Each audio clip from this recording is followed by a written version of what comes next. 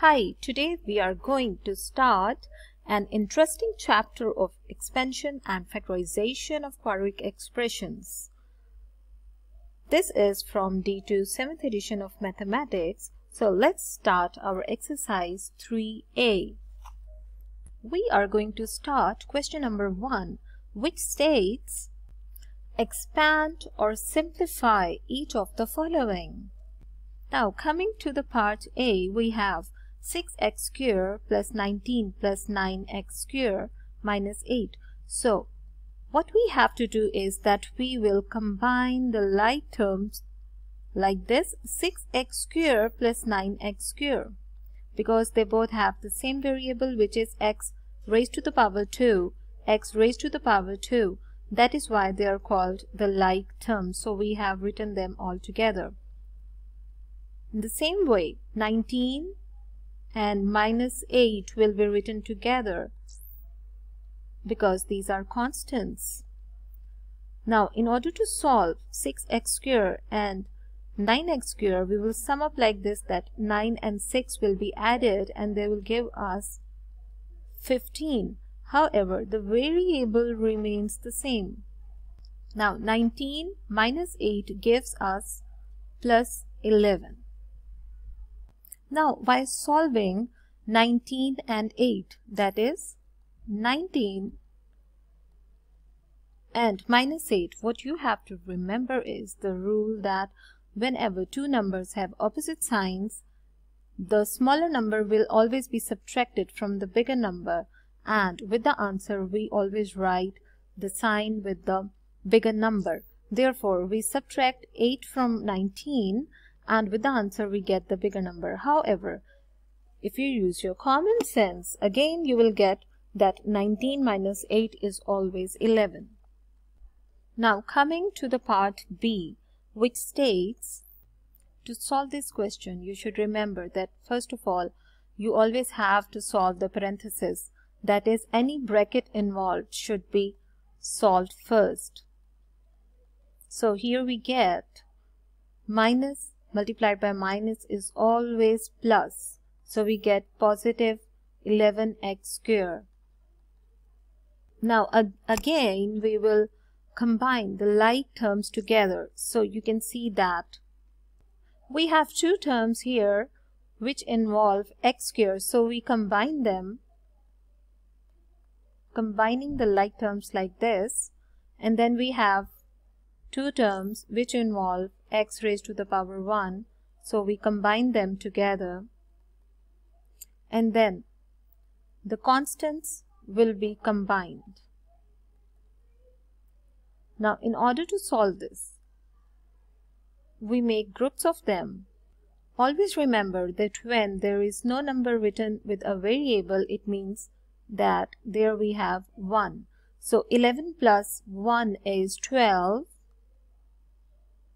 And then we get minus 5 plus 2. We can write it like this. Now here again you can see that we have different signs. And different signs always mean that we have to subtract the numbers. You will subtract smaller number from the bigger number and we get 5 minus 2 equals 3.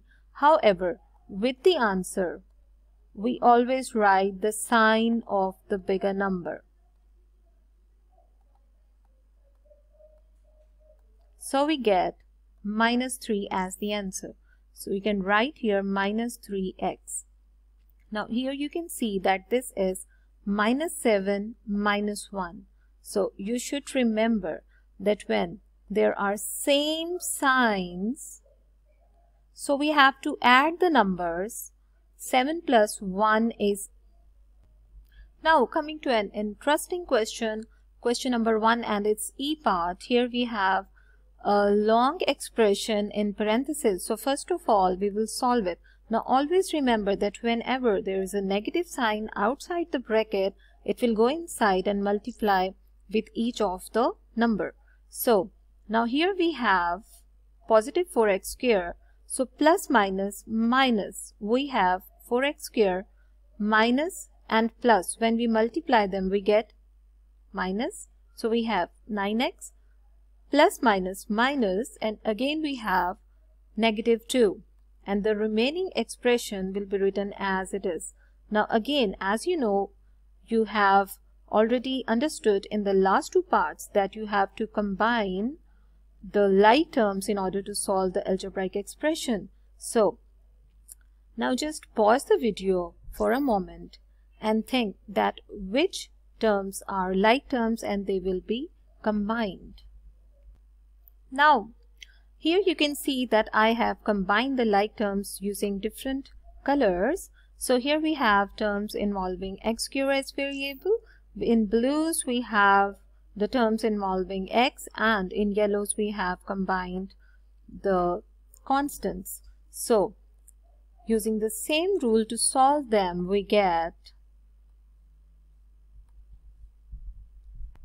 4 plus 3 is 7 and x square remains the same.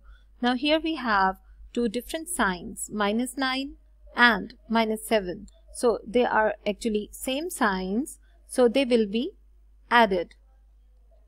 Same signs are always added, and with the answer we have sign of the bigger number.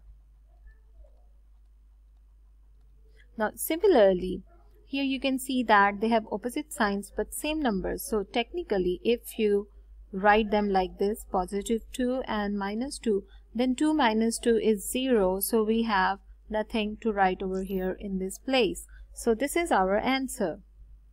Now coming back to the last part of this question, part number F, we have, as I told you in my last part, that you have to solve the parenthesis first. So whatever number is written outside of the bracket, you have to multiply with each of the terms inside the bracket. So here, if you do not understand like this, that you have to multiply, how do you have to multiply the signs? So you can write here 1.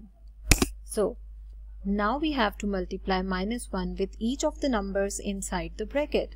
So here we have positive 1 plus minus minus 1 times 1 is 1, minus minus is plus, and we get 1 into 7 is 7, minus minus plus, so we have 8y square. Now here we have 2y square plus minus minus, and 2 times 3 is 6. Now plus minus is minus, and 2 times 1 is 2. Now again you have to combine the like terms and then you have to solve. So let's have a look at it. So this is how we got the answer to this question, the simplification of the algebraic expression. So this was question number 1 from exercise 3A, and in the next